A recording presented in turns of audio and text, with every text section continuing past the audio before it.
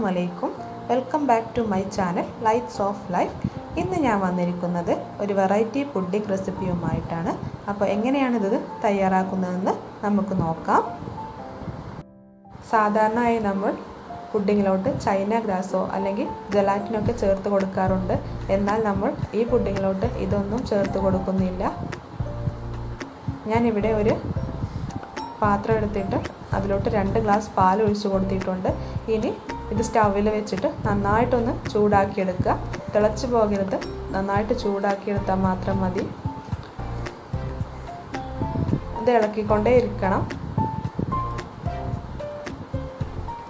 ഇനി നമുക്ക് ഇതിലോട്ട് ആഡ് ചെയ്ത് കൊടുക്കേണ്ടത് 1 ടേബിൾ സ്പൂൺ അല്ലെങ്കിൽ 1.5 ടേബിൾ സ്പൂണോളം നെയ്യാണ്.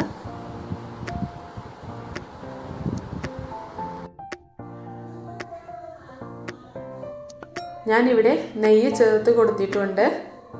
നെയ്യും കൂടി ചേർത്തിട്ട് നമ്മുടെ പാല് നന്നായിട്ട് ഇളക്കിക്കൊണ്ട് തന്നെ ഇരിക്കുക. പാല് കട്ടിയായി പോകാനോ അല്ലെങ്കിൽ പാട കെട്ടാനോ ഒക്കെ ഉള്ള ചാൻസ് ഉണ്ട്. അപ്പോൾ ഇല്ലാണ്ടിരിക്കാൻ നന്നായിട്ട് ഇളക്കിക്കൊണ്ട് തന്നെ ഇരിക്കുക.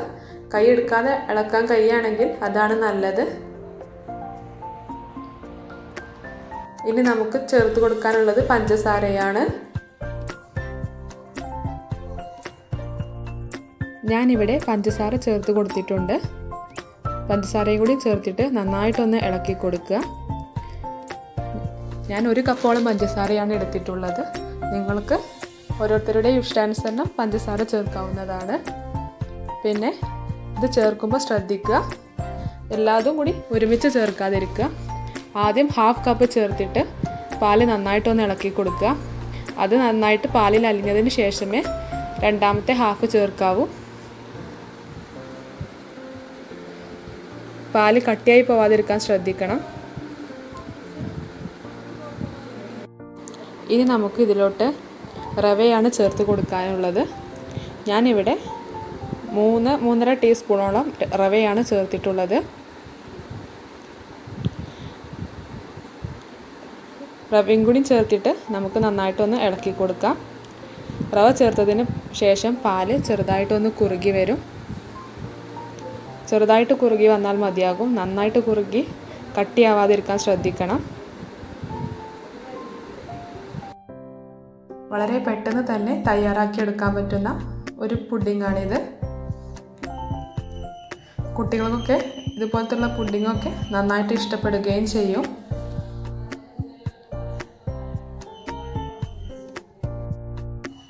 പിന്നെ നമ്മൾ ഇതിലോട്ട് ഫുഡ് കളേഴ്സ് ഒന്നും ചേർത്ത് കൊടുക്കുന്നില്ല. അപ്പോൾ നമ്മുടെ പാല് ഏകദേശം ആയി വന്നിട്ടുണ്ട്.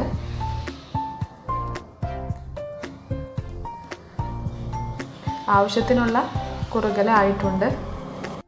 ഇനി നമുക്ക് സ്റ്റൗ ഓഫ് ആക്കിയിട്ട് അല്പനേരം ഒന്ന് തണുക്കാൻ വെക്കാം.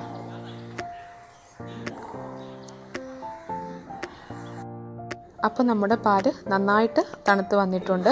ഇനി നമുക്കിതൊരു മിക്സിയുടെ ജാറിലോട്ട് ഒഴിച്ചു കൊടുക്കാം. അപ്പോൾ ഇതാണ് നമ്മുടെ പാലിൻ്റെ കൺസിസ്റ്റൻസി. ഈ കൺസിസ്റ്റൻസിയിലാണ് നമ്മുടെ പാല് വരേണ്ടത്. ഇനി നമുക്ക് ഈ പാലിലോട്ട് ചേർത്ത് കൊടുക്കാനുള്ളത് 2 മുട്ടയാണ്.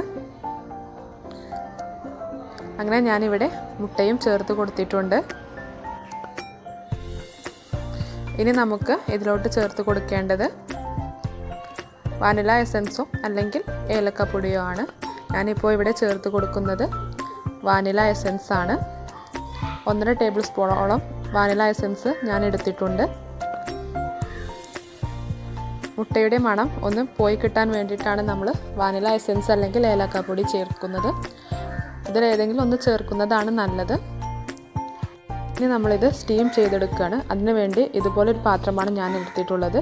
പാത്രത്തിൻ്റെ ഉൾവശം നമ്മൾ നെയ്യ് ഉപയോഗിച്ചിട്ട് ഒന്ന് ഗ്രീസ് ചെയ്ത് കൊടുക്കുക. ബാറ്റർ ഇതിൽ ഒട്ടിപ്പിടിക്കാതിരിക്കാൻ വേണ്ടിയിട്ടാണ് ഇങ്ങനെ ചെയ്യുന്നത്. ഇതുപോലത്തുള്ള പാത്രം അല്ലെങ്കിൽ നമുക്ക് കേക്ക് ടിന്നുണ്ടെങ്കിൽ അത് ഉപയോഗിക്കാം. ഇല്ലെങ്കിൽ കട്ടിയുള്ള ഗ്ലാസ് പാത്രം ഉണ്ടെങ്കിൽ അതായാലും കുഴപ്പമില്ല. ഞാനിതിലോട്ട് ബാറ്റർ ഒഴിച്ച് കൊടുത്തിട്ടുണ്ട്. ഇനി ഇത് ഇഡ്ഡലി ചെമ്പിലിട്ടിട്ടാണ് സ്റ്റീം ചെയ്തെടുക്കുന്നത്. കുക്കറിലിട്ട് സ്റ്റീം ചെയ്യുകയാണെങ്കിൽ അതിനും കുഴപ്പമൊന്നുമില്ല. ഞാനിവിടെ ഇഡ്ഡലി ചെമ്പാണ് എടുത്തിട്ടുള്ളത്. ഇതിലോട്ട് ഒരു 2 കപ്പ് വെള്ളം ഒഴിച്ച് കൊടുക്കുന്നുണ്ട്. ഇനി ഒരു റിങ് ഇറക്കി വെക്കുന്നുണ്ട്. അങ്ങനെ ഞാൻ റിങ് ഇറക്കി വെച്ചിട്ട് അതിൻ്റെ മുകളിലാണ് നമ്മൾ ബാറ്റർ ഒഴിച്ച പാത്രം വെച്ചിട്ടുള്ളത്. ഇനി നമ്മൾ ഇത് അടപ്പ് വെച്ചൊന്ന് വേവിച്ചെടുക്കുക. ഒരു 35 മിനിറ്റോളം ആണ് സിമ്മിലിട്ട് ഞാൻ വേവിച്ചെടുത്തിട്ടുള്ളത്. അപ്പോൾ 35 മിനിറ്റ് കഴിഞ്ഞിട്ടുണ്ട്. നമ്മുടെ പുഡിങ് കുക്കായോ എന്ന് നോക്കാം. മുകൾ വശമൊക്കെ ഓക്കെ ആയിട്ടുണ്ട്. ഇനി നമുക്ക് ഇതിൻ്റെ ഉൾവശം വെന്തോ എന്നറിയാൻ വേണ്ടിയിട്ട് ഒരു ടൂത്ത് പിക്കോ അല്ലെങ്കിൽ പപ്പടക്കോലൊക്കെ എടുത്തിട്ട് ഒന്ന് കുത്തി നോക്കുക. അപ്പോൾ ഇത് ക്ലീൻ ആയിട്ടാണ് കിട്ടിയിട്ടുള്ളത്. ഉൾവശമൊക്കെ നന്നായിട്ട് വേവായിട്ടുണ്ട്. ഇനി ഇത് നമുക്ക് സ്റ്റൗവിൽ നിന്ന് ഇറക്കി വെക്കാം.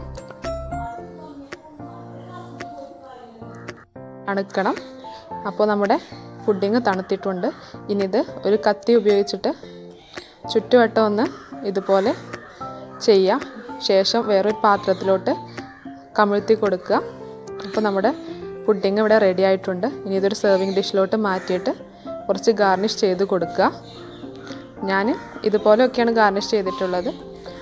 അണ്ടിപ്പരിപ്പും ഉണക്കമുന്തിരിയൊക്കെ ഉപയോഗിച്ചിട്ടാണ് ഞാൻ ഗാർണിഷ് ചെയ്തിട്ടുള്ളത്.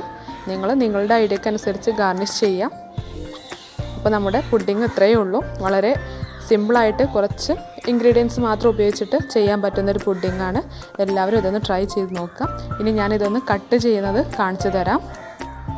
പുഡിങ് കട്ട് ചെയ്യുമ്പോൾ ഒന്ന് ശ്രദ്ധിക്കുക. നല്ല സോഫ്റ്റായ പുഡിങ്ങാണ്. അതുകൊണ്ട് സൂക്ഷിച്ച് കട്ട് ചെയ്യാം.